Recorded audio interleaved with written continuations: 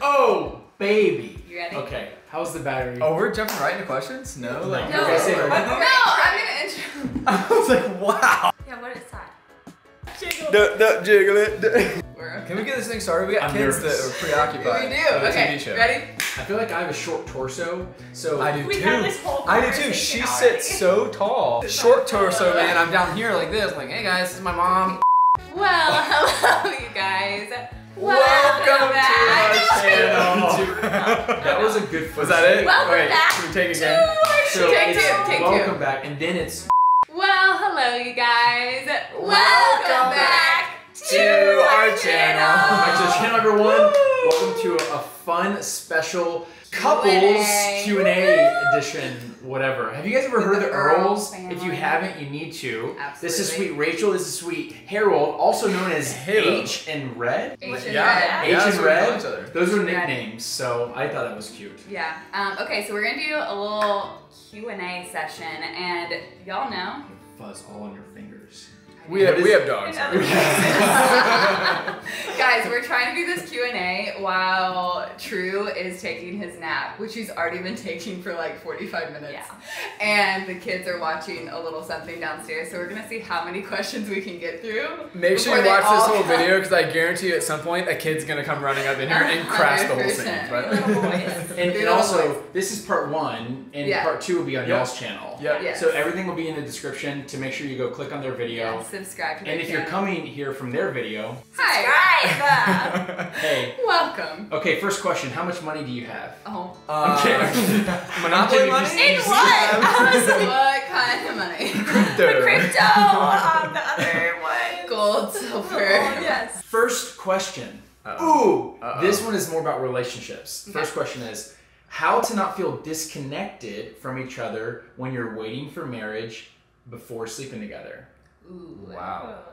I'll take a crack at this. I So, lost a little- say a little I don't context. think I ever felt disconnected. Little though, to be context. honest. Yeah, I think so. A little context. So we did wait until we were married. And we were long distance. We were long Yeah. distance the whole time. Y'all were so, in college, right? Yep. So Yeah. I was at West Point up in New York. I was doing like the Army cadet life, and she Yeah. was at Florida State. Mm-hmm. And we were totally long distance, and we never had sex, and we waited until we were married. Yeah. Honestly, by the grace of God.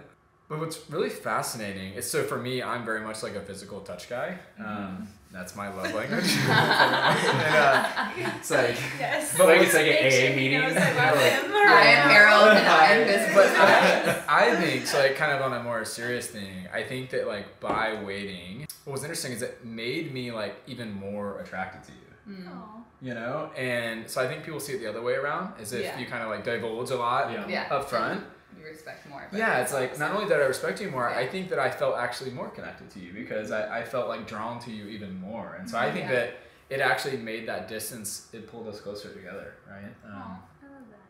No, you got Wow, it. we That need was to good. cross That was good. babe. I didn't Do we need Take to some cut notes. this thing? I saw a moment happening over here. Like, y'all know that Chad and I were long distance as well, but I feel like in that distance, we felt more connected because all we had was communication. Yes. So it's like Mhm. everything is Yeah. communicating, telling stories, getting to know each other. Mhm. And while there wasn't that like physical intimacy, there was so much intimacy in like the communication of just like wow, The depth. the depth of The like depth. knowing. Because I feel like when you go Exactly. straight to physical intimacy, Yeah. you don't get lose as that. deep. Yeah, you exactly. lose that like 100%. connection of communication and like being best friends. What was one of the harder aspects of long distance? And maybe you've shared it before, but Whenever you get around each other Yeah. after not being around each other, yeah, the temptation. you just want to. So I have a weird analogy that kind of parallels with what he said, even though if it was cut out. I don't know if this works, but it was just something I was thinking about as you guys were sharing. Is that if you're like, say you're like coming home from work and you're starving, you haven't eaten all day, and so you see all these fast food restaurants on the side of the street, and you can just pull over and get yeah. fast food super quick. Yeah. Or you can stop off at a grocery store and buy really, really like high nutritional groceries or food, and then go home and take time to prepare these things Yeah. for something Yeah. that's actually actually going to sustain your body. Yeah. But Okay, if you, let's go. but So if, deep, if huh? you go Yeah. for the super quick fast food options, you're actually getting like a cheap substitute. Yeah. And it's so, how you always feel bad after eating the Big Mac Yeah. meal Yeah. afterwards. Yeah. You stink. Yeah. and so There's like no nutritional value. yeah, and so I would encourage you just to know that connection is so much more than just that emotional high you feel with that person. There's so much more depth there. And so while you're waiting, I think just realizing that you're doing something that's going to help you have a better connection later on. 100%. And that's something that's personal to me too, Yeah. because like all of us, it's just like, oh wow, we could just do that right now and we feel Yeah, awesome. for sure. But like Yeah. no, every time after you eat fast food, you're like, I need to take a nap. I feel like crap. Yeah. And or if you go and actually take time and enjoy the waiting process. For sure. Yeah. And I think a big thing you mentioned was like the intentionality Yes. piece, right? I think if we weren't like intentional in how we communicated and Yeah. setting clear expectations and boundaries and saying, hey, Yeah. we want to Yeah. go to Whole Foods versus, Yeah. you know, like McDonald's is the only way that we kind of like were Yeah. able to do that, I think, right? Yeah. Or else it's so easy to give into like, well, let's just get the quick bite to eat. Yeah. You know? Also, For sure. it's exciting if you wait. Yeah. You know, I was thinking now another analogy, gosh, of like Christmas, right? Yes. You know, it's The like there's the anticipation. anticipation there, the Yeah. build up, and it's this big, beautiful celebration. Yes. Whereas, what if we're just kind of always like, oh, here's this or that, you know what I mean? You don't get Yeah. that big, beautiful thing. There's that you get in expectancy marriage. involved. Yeah. Expectancy does wonders for people's heart and their Yeah. longing. Yeah. Because it's like in the same way we're expectant of heaven, Yeah. you know, and we're hoping toward the future, you know, and it versus just dreading what's around the corner. There's like Yeah. there's a joy that pulls us forward, Yeah. and we don't feel like we're lacking now, but we're Yeah. excited for the future. Sounds Good. deep. Should I find another question? one. We're at 41% and 12 minutes in. Crushing Okay, it, guys. off to a good start. It's a good start, but it's funny. This always This happens is to literally us. us. We're like, We'll do what? 35-minute Q&As and we'll answer And two two questions. questions. Yes. It's the And then worst. we'll say rapid fire, and then it's not. So Not. this is interesting. Oh my word. I want to be careful with how we answer this, but okay. How to reject someone in a godly way? Oh. Oh, Oh, wow. That's an Yeah. interesting question. that is Yeah. interesting. I was going to say not respond to their text, but that's probably Don't not. go. That's the Don't opposite. go That she ghosted me. Ooh. Really? How did that go down? She was I going didn't through a lot of fully ghost emotional. you. Let's be honest, it sounds like things turmoil. worked out okay for you. They worked but- out. Yeah, they worked out. I'm gonna Yeah. write a bestseller. How to get out of the friend zone, a success story. Hey. Yeah. But what would y'all say? Yes, tell us I the think correct the only answer. person that had to reject someone was you, right? Because remember when we met, We you were kind did. of talking to someone else. Oh, Yeah. do you remember that? Do You remember Do you that? remember her name? Should we? Remember that? Should we open that up? Did you do a good job? I don't know. No, so it's interesting. I've always kind of believed. All right. Let me. Do you remember that time you were talking to someone else? All right, let the man speak here. So I've always felt pretty strongly like I would just kind of know who the person was, and you know I was dating someone casually, and then when I met Rachel, I was like done, This is head it. over heels, like literally like Yeah. you know like our love story, like Yes. totally fell head over heels, super fast. And for me, it was like super quick, super easy. And I texted the girl and I told her the entire thing. I said, hey, like I enjoy spending time with you, but I honestly think I found the girl that I'm gonna marry, and I'm sorry that it doesn't work out. I literally just told her that I literally think I found the person. Honesty. And I is just the best texted it, and it was just policy. like, you know, and we Yeah. weren't like, You we can't, weren't like, boyfriend argue with girlfriend, so that. it wasn't Yeah. like I needed to see her in person or call her. It was just Yeah. like And it was also long distance, so it was just like, a, and I just sent her a long text and was like, I'm gonna be totally honest This with is you. it. This is what happened to me, and Yeah. we met, and I'm done. and you weren't like dating. You took No, yeah, A date. we were like kind of Yeah. talking, you know, like kind of Yeah. like a thing. The not- in-between. I feel like yeah, it was like a. This is one I haven't shared on YouTube yet. But after the whole situation with Jack, because he called me out for like ghosting him, he Yeah. like made me have a conversation with him. So like I ended up having a conversation with Chad. I respect myself. Yeah. Yeah. So like I ended up having to tell him like what all I was going through and why I wasn't ready for a relationship, and it made me like realize like, oh, like that is not the way to handle it, Tori. Mm. And so later on, I had gone on just a couple dates with someone, and it was very similar. Like, oh, this is not my person, but I had Mm. like there was nothing wrong with the person. Mm. Great guy, Yep, loved the Lord, like. Yep, they're just not. wasn't It just wasn't it. Yeah. And so I did the respectful thing. I called, have loved getting to know you. To be honest, I just don't see this like moving forward. And what had happened was he wanted to go to church with me, and my church family was like family. Mm. You know what I mean? I'm Yeah. like, And that that's like feels, introducing him to family. Yeah, it's Yeah. like it's introducing like, and I was like, Yeah. I can't do that at all. Yeah. And then when Chad and I started dating, I like couldn't wait for Oh, him that's to like go to nice. church and meet everybody, and that for me like when we were, I was like, holy cow, like we weren't even boyfriend, girlfriend yet. And I was so excited for everyone to meet him. But I do remember having to but it was taken very well. Like, thank you so much for being up front with me. I appreciate, like, that was really respectful, and it was handled very nicely. And I love like how intentional you were with things. We had our pastor, Pastor Ben, actually said with dating is to be like very intentional and upfront. And like I respect that with you is like you were in the friend zone for a while, but like you weren't afraid to be like, here is what I see and here's what I want out of this, and like to share that with you. And I think so many people don't do that, and they kind of live in this like unknown world. Yeah, the wishy-washy, what's going on. And it's never about like saying, whenever I had that conversation with her, it wasn't about like, why don't you want to be with me? Yeah. It was not that at all. It was that we were having a good time, things were progressing, and then you disappeared for lack of better. And then it was just like, I value myself to just want to know like what happened, because I'm not like, soul ties are a real thing. We talk about it on our channel a lot. When you build emotional connections with people, you build emotional bonds. And then if that just gets ripped away, you know, it can be really hard, especially if you're someone like me who gets attached, you know. And so I wanted to just kind of, for my own healing process, I just kind of want, and so part 2, the answer to this question, like I think part 1 is just really respecting yourself and like understanding like, hey, if you don't want to like waste your time if you think you found, say, the right person, right? But then you also don't want to waste that person's time either. But you want to do it in a completely, like, how would you want someone to tell you? I think that's my best answer is that, you know, do unto others. And if someone were to kind of break things off with you, how would you want them to do it in a way that edifies you, that leaves you encouraged, and not like you're less than? Because I feel like a lot of the times whenever someone breaks up with somebody, we think it's, oh, I wasn't worthy of that person's love, versus you just weren't really that compatible. And so I think there's a big difference where people receive it like I lost a Super Bowl, but no, you're playing 2 different sports. You know, and so it's not like a fair feeling to have, to feel less than whenever someone doesn't see what your hopeful spouse will see. And it's like that very cliche line of like, sometimes rejection is God's redirection, because I do feel like when you're the one on the receiving end, it's like, oh my gosh, I've been rejected. I feel so terrible. Like, why am I not enough? And when you flip the narrative to be like, oh, well, this person rejected me, like, they're probably not my person. And I need to find peace in that, knowing that, like, I'll find my person. So this is an interesting one, and I'm going to put Rachel on the hot spot because she hasn't really answered that much yet. I know. You guys have so much to say. I'm like, is that why you call her red? I'm like, if I keep going, we're going to talk about the same question for 45 minutes. You're the smart one. I know. I'm trying to help you guys out here. So can a Christian girl let a Christian guy know that she likes him? Because sometimes maybe a guy is afraid. So can a Christian girl make the first move is essentially what she's saying. I don't see why not. I think it's just communicating. It all comes back to communicating, because I feel like if you don't, then you get stuck in that wishy-washy place, and your heart could get hurt. You know, I would rather bring it up. And if the guy is like, no, like, I'm just not interested, then I know to move on, you know? To protect your heart, too, because just to get stuck in the waiting would be, I think, more painful.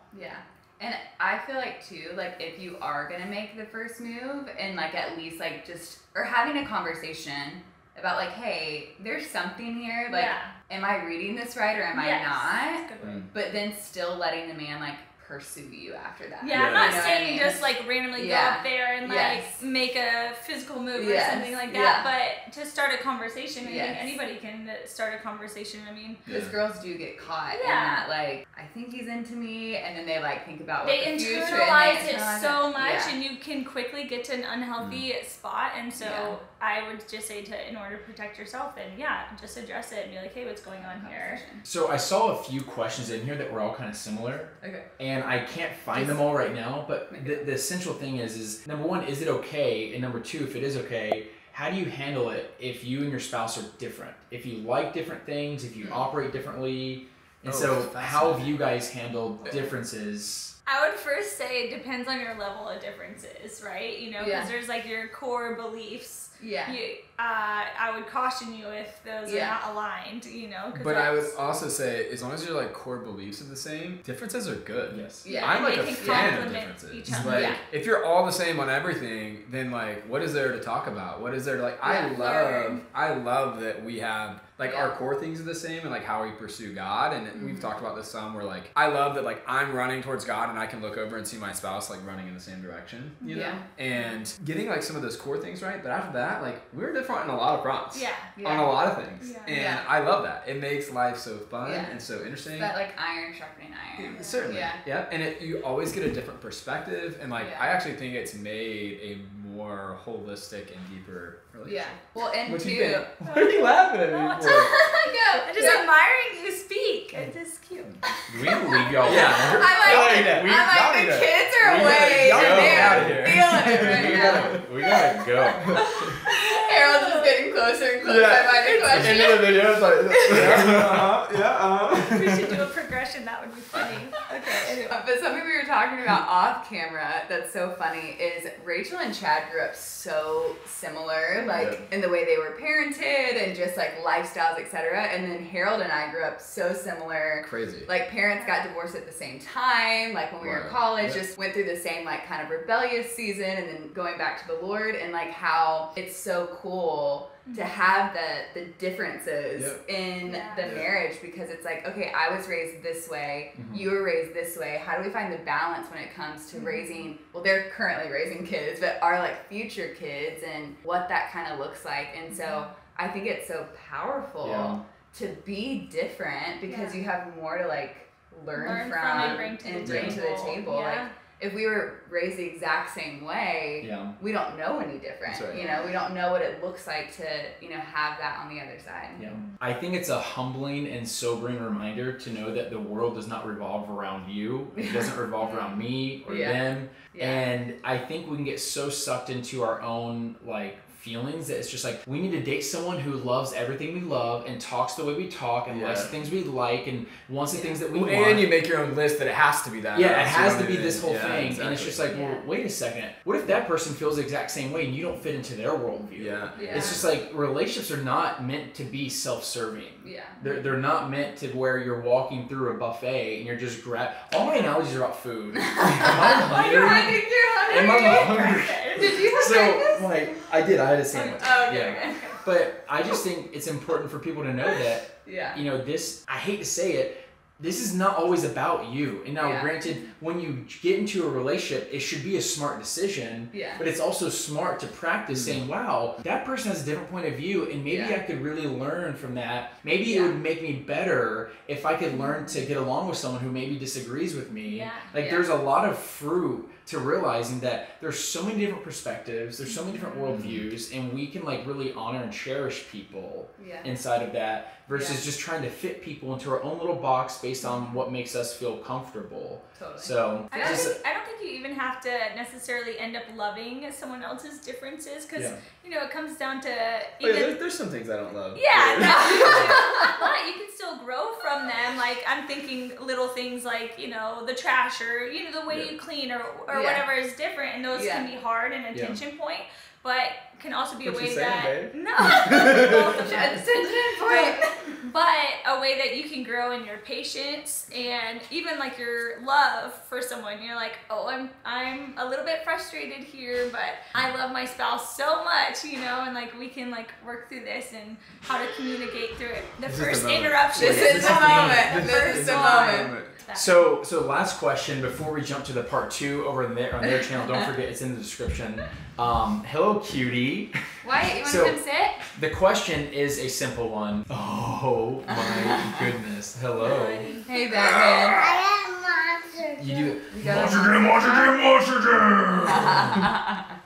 can go in dirt. It can go in dirt. Okay, last question. So, simple question. What's the best relationship advice that's ever existed in the history of humankind? These are Batman dirt. For marriage or for relationships? These are Batman dirt. That's a pretty good one. These are Batman dirt wheels. It can be for marriage or relationships. Obviously, people are in different all stages, and so maybe one for relationships, one for marriage. I would say, so this applies, I think, to both marriage and relationships, is that you need to pursue your significant other every single day. Yeah, because love is a choice. Because love is a choice, right? And we got that advice really early on. So like some of our story, you know, my parents. Mommy.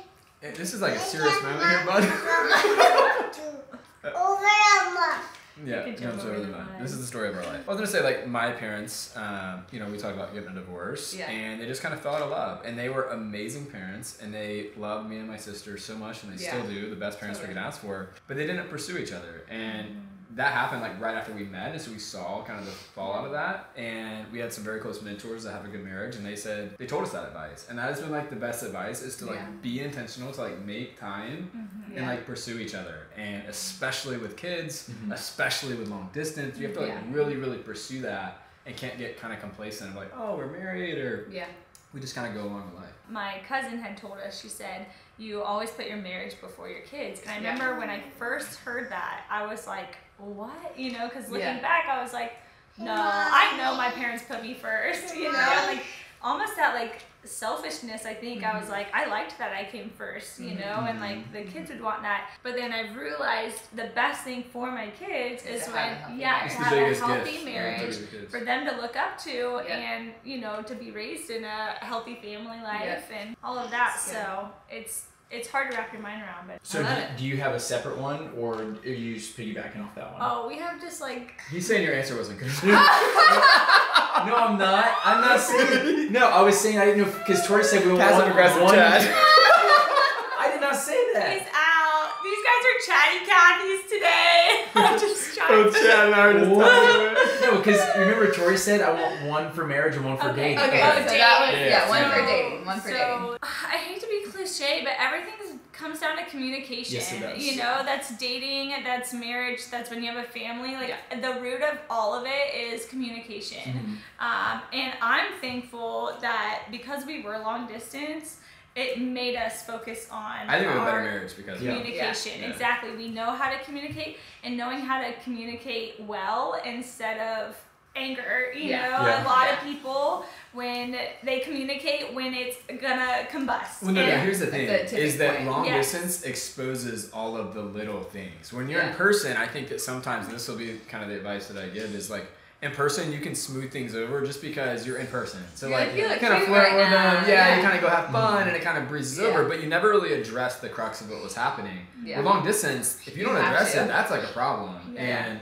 I think that still applies even when you're in person. So whether you're married or whether you see each other in person, is that if you don't address it and you try to smooth it over, it will create faults that later on get deeper. So I would say don't let anything build up. You know, like don't let it get to that boiling point. As soon as you know, thing becomes the biggest thing. And we're guilty of that. I mean, 100%. Is address it. Say, hey, you know, like this is what I'm thinking. Maybe you didn't mean it this way. You know, can we just talk about it and open dialogue? I love that. There you go, Chad. Got your second answer. Listen, I didn't mean that in any way at all. I just wanted to make sure that you were being heard too. It's okay. Jeez. Everyone is. We got a lot of voices in here. So. Can you say bye-bye? Say bye. Bye. Bye. So go check out their video. We love them. Go subscribe to their channel. There's really, really sweet people. Yes. And honestly, you guys are doing wildly cool things. With some wildly crazy boys, right? Three boys.